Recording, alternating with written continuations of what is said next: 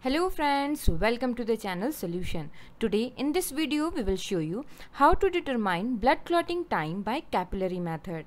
This video is also available in Hindi explanation. Link is given in the description box. For this, first of all, sterilize your fingertip with 70% ethanol or any other suitable antiseptic. After sterilizing fingertip, then prick the fingertip using sterile needle or lancet to obtain free flowing blood.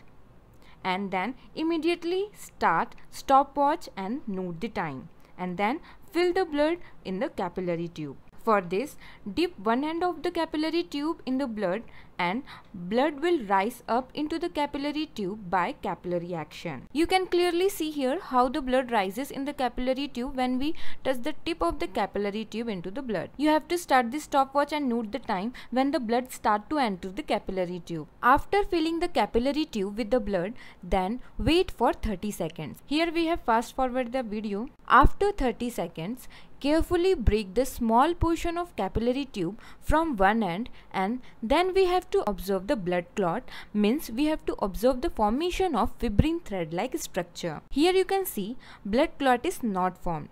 Again wait for 30 seconds and cut the small piece of capillary tube again. Here you can see that blood is not clotted.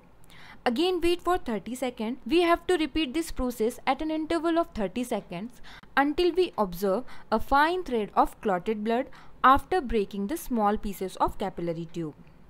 Clotting time is the time in between the appearance of blood in the finger and the formation of clot, and this is called clotting time of our blood.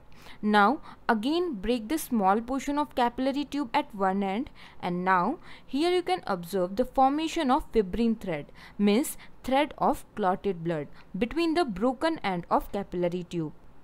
And then stop the stopwatch and note the time, and this is the clotting time of our blood, and this is how we determine the clotting time of our own blood. For demonstration purpose, again we are breaking the capillary tube at one end to show you the fine thread. You can clearly see here the fibrin thread of clotted blood. Thank you very much for watching this video.